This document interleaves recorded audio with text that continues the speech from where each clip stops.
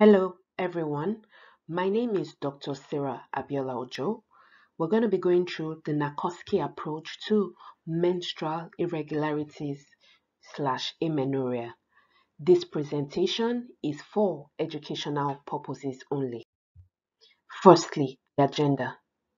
We're going to be defining what amenorrhea is / the menstrual irregularities. Thereafter, we'll take the NAC OSCE approach. Amenorrhea. It's simply defined as a cessation of menstruation. It can be broadly classified into the primary and the secondary amenorrhea. The primary is the absence of menstruation at age 16 with secondary sexual characteristics, or no menstruation at 14 years with absent secondary sexual characteristics. Secondary amenorrhea can be defined as the absence of menstruation in a woman previously menstruating for more than 6 months or 3 cycles. Going to menstrual irregularities, which can also be named as abnormal uterine bleeding. There are two major causes, which are the gynecological and the non-gynecological. Under the gynecological, we have menorrhagia. Examples of where you can have menorrhagia are hormone imbalance, fibroids, uterine polyps, adenomyosis, and one with copper intrauterine device. A second category under the gynecological causes is metorrhagia or menometorrhagia. Causes of this include trauma, sexual abuse, benign growths like uterine, cervical, and vaginal. It could also be pregnancy related. Weight loss, exercise, excessive, and stress also come under this category. Going to the non-gynecological, there are 5 major headings here. For the endocrine, hyper or hypothyroidism could be a cause. We could also have insulin resistance as seen in polycystic ovarian syndrome. Bloody dyscrasias could be another cause of menstrual irregularities for one who has coagulopathies, platelet abnormalities, leukemia, or hematologic malignancy. Some drugs such as steroids, spironolactone, neuroleptics, and much more could also cause abnormal uterine bleeding. The causes can be summarized under the 7 major headings. Going to the NAC OSCE approach. When you're stationed at your door and the bell rings, the first thing is to immediately turn and read the question on the door carefully. You're going to be given a booklet and a piece of paper on which you should write the name of the patient, the age of the patient, and the task at hand. When the bell rings, you knock the door and you enter the room. Sanitize your hands, greet the examiner quickly, and move on to the simulator. Introduce yourself to the simulator. This is the task at hand. A 45-year-old Mary White is here on account of cessation of her period for 6 months. In the next 8 minutes, take a detailed history. Thereafter, answer post-encounter questions. This is the outline we're going to be following. For the presenting complaint, it is cessation of menstruation for 6 months, which is a significant period of time. So you want to know, has the patient sought medical advice before now? Are there any recent changes? You now go to the analysis of the presenting complaint. Has there been irregular bleeding or spotting? Because of the peculiarity of the presenting complaint, the next thing should be the menstrual history. You want to know at what age did this patient attain menarche?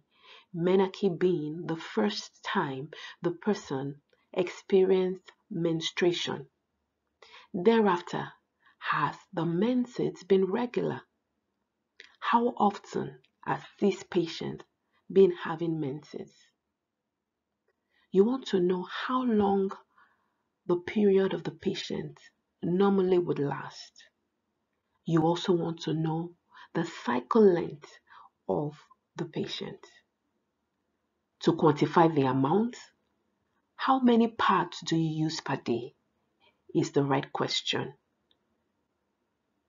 Thereafter, does the patient experience pain during period, which is called dysmenorrhea? Does the patient bleed in between periods? And when was the last menstrual period? Is it possible that the patient you have in front of you is pregnant? And how can we know? Associated symptoms. You want to ask, has this patient been experiencing any nausea, any vomiting, breast engorgement, or any frequency in urination? Has the patient been pregnant previously? Has the patient had any abortions? You also want to rule out constitutional symptoms, which include fever, night sweats, anorexia, weight loss, and lumps and bumps in any part of the body. To come down to the differentials, there are 4 major headings here, talking about the causes that could come from the hypothalamus in the brain. You want to know, is this patient under stress? Has the patient been engaging in excessive exercise? Does the patient have any concerns about her weight? Next in line is pituitary causes, which can be manifested by headaches, early morning vomiting, visual changes, milk secretions from the breast, thyroid disease, which could come as heat or cold intolerance, change in bowel movements, as well as the skin. Is it moist or dry? Ovarian causes. Does the patient have acne? Has the patient been experiencing any excessive hair growth? Is there a history of chemotherapy, radiotherapy, or has there been any change in the voice of the patient? Lastly, you want to rule out uterine causes of menstrual irregularities, some of which are surgical procedures such as dilation and curettage. Pelvic surgeries and instrumentations could also be a cause of menstrual irregularities. Then go to the gynecological history. Is this patient on any form of contraception, such as oral contraceptive pills, intrauterine device, hormone replacement therapy in the past, or has this patient ever had a mammogram? You also want to know, when was this patient's last pap smear and was it normal? The obstetric history could also play a role, like we mentioned before, previous pregnancies, abortions, and how many. Into the sexual history of this patient, you want to know how many partners has this patient had in the last 6 months to 1 year. When did this patient commence sexual activity? Has this patient been practicing safe sex? Is there any history of sexually transmitted infections in this patient? Past medical history. Has this patient been managed in the past for any medical conditions such as high blood pressure or diabetes mellitus? Has this patient ever had a psychiatric illness? How about medications or a recent use of antibiotics? You also want to go to the past surgery history, asking for any procedures in the past. A positive family history of polycystic ovarian syndrome is very important, or a family history of infertility. The social history. How does this patient support herself? What occupation does this patient do? Does she smoke, take alcohol, or use recreational drugs? Lastly, you want to be able to summarize the essential positives and negatives. 8 minutes are over and you go on to the post-encounter questions. What could be the differentials, which we have stated in the earlier parts of this video? Thereafter, what investigations would you order?